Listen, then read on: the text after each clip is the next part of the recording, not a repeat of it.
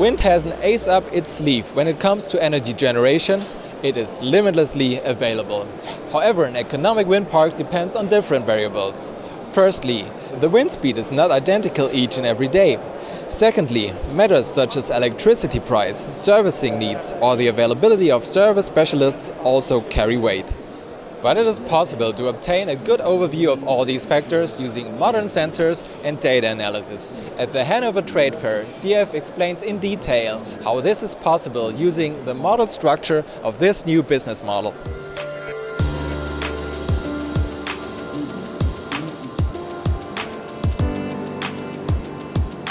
With me now is Dr. Alexander Graf, a founding member of our Internet of Things lab at ZF. Alexander, I'm pretty sure you can explain us our wind power use case in more detail. Yes, sure. So what we are doing today is a combination of two separated worlds. We have on the one side the world of the services that is really cost optimized today. So the reduction of cost leads to planned services. On the other side we have the efficiency of the windmills, yes, that lead to at least good revenue of the investors. We believe that in combining both worlds we could optimize the revenue of the investor. Okay, and how would you do that?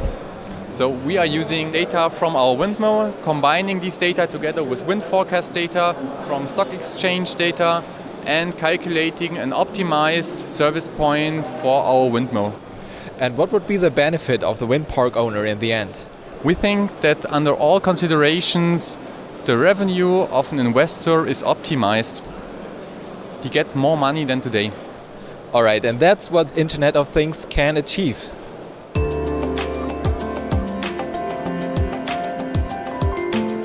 Increasing income, reducing downtimes and dropping services costs.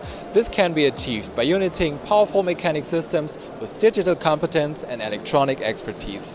This is how ZF makes industry applications more efficient and smarter.